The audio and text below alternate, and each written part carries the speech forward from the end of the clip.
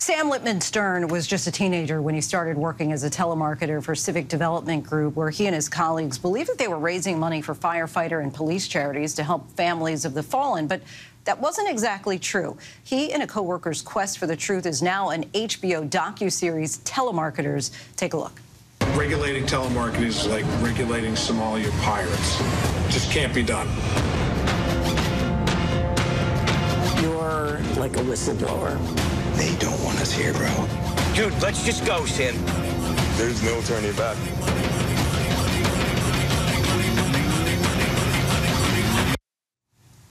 Joining us now is Sam Lipman-Stern. Sam, thank you so much for joining us. Thanks for having me. Appreciate it. You worked along certainly an eclectic group of people, I think it's fair to say. Tell us what that work environment was like. So I started working at Civic Development Group when I was 14. I had just left the 9th grade, so I dropped out of high school.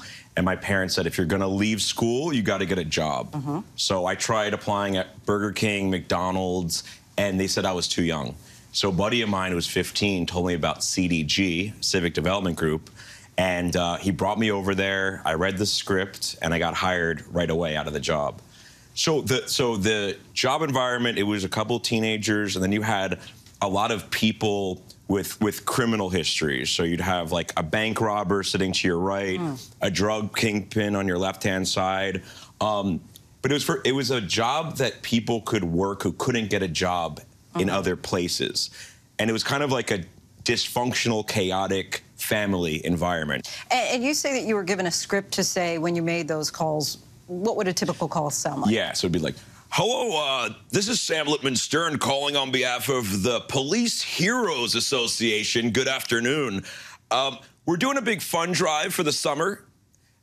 Donations help support the families of fallen officers killed in the line of duty. Donation levels are gold at 55, smaller, silver at 35. And we're going to send you out a Heroes Police sticker. You put it on the back of your car. It'll show all the officers out there your proud support. So you're making these calls, and you don't then know what happens once you get a sale. That kind of gets passed along. At what point did you start getting suspicious? So I first started getting suspicious when we started seeing some of the charities that we were calling on behalf of on the news for being like a scam charity. So we would call on behalf of police, firefighters, veterans, and cancer charities.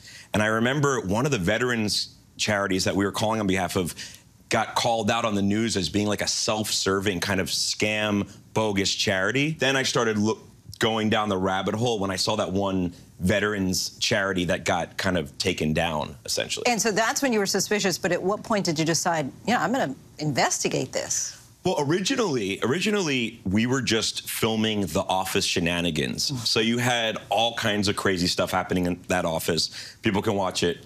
We just started filming it and putting it up on YouTube, basically. And, you know, but at some point, Patrick J. Pespis, who's the co-star of this, he really said, why don't let's not film the shenanigans, let's turn this into some kind of an investigation. And then it just went from there. And the more we dug, the more layers of the onion just kept peeling, and it got weirder and weirder and crazier. So in 1996, 2020 did a report. Ultimately, the company pays a $35,000 fine. Do you feel that's enough? No, I don't think so. I mean, I think you know, the company ended up getting shut down in 2010 in what was at the time the biggest consumer protection lawsuit in U.S. history for frauding donors. What they were doing is what they thought was a legal loophole. They essentially started telling people that 100% of their donation was going directly to the organization.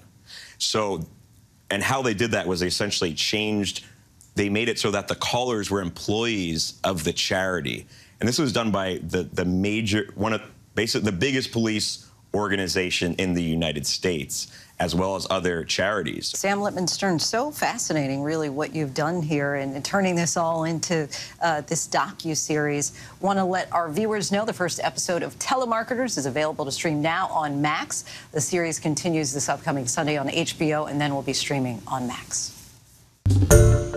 Hi, everyone. George Stephanopoulos here. Thanks for checking out the ABC News YouTube channel. If you'd like to get more videos, show highlights, and watch live event coverage, click on the right over here to subscribe to our channel. And don't forget to download the ABC News app for breaking news alerts. Thanks for watching.